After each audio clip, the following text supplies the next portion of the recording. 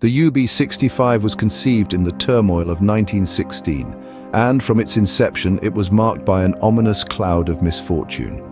During its construction, a series of inexplicable accidents claimed the lives of 5 men, leaving countless others injured. Despite the growing trepidation among the crew, the desperate times of war demanded the submarine's completion, and thus it was launched, carrying with it an air of impending doom. Just a week after its launch, disaster struck again. A steel beam, seemingly defying the laws of physics, plummeted to the ground, causing 2 more deaths. The UB-65 was quickly earning its reputation as a cursed ship, but the series of misfortunes didn't end there.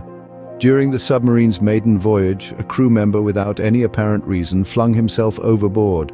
The captain, maintaining an eerie calm, continued the mission as though nothing had happened. But when he tried to surface the submarine, it refused to rise. Seawater began to seep into the ship, reaching the batteries and releasing deadly fumes.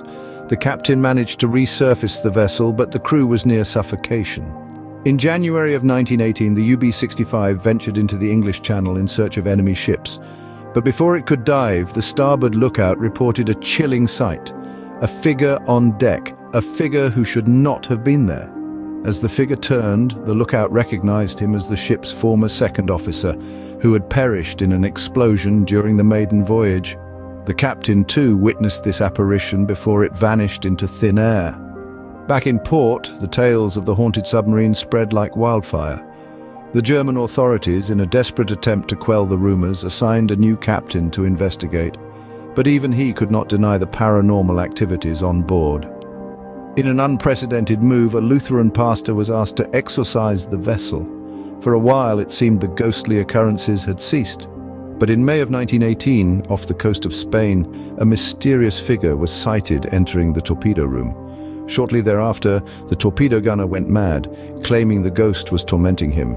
In a chilling echo of the past, he too jumped overboard and was lost to the sea. The tragic end of the UB-65 came in July of 1918. An American destroyer spotted the infamous vessel, seemingly abandoned and adrift. As they observed, the ghostly figure of an officer appeared on the bow of the ship.